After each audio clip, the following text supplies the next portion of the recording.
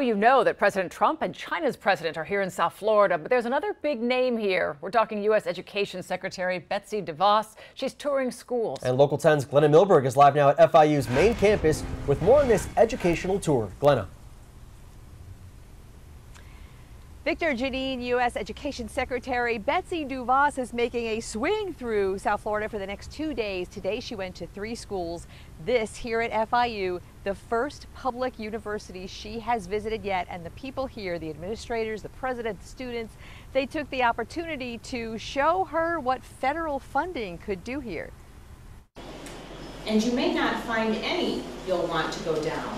First stop and photo op was a Christian school in Miami, the kind of private school that accepts Florida's tax credit vouchers for low-income students, a program U.S. Education Secretary Betsy DeVos called a model to be looked at. And behind you, you'll see another model.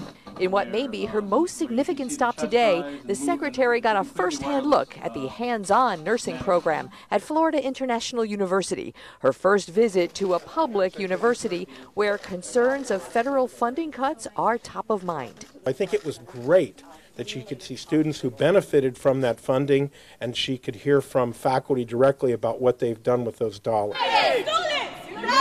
A smattering of student protesters took issue with the new secretary's lack of educational experience and her support for school choice and charter programs that divert resources from the public system.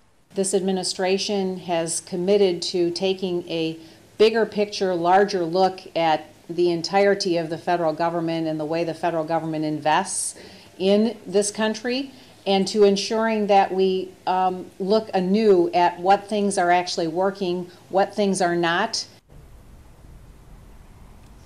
A lot of talk here too today between the correlation and the relationship between education and workforce and labor. And remember, FIU is where Alex Acosta used to be the law dean and is now the U.S. Secretary of Labor. So look for a lot of talk about that.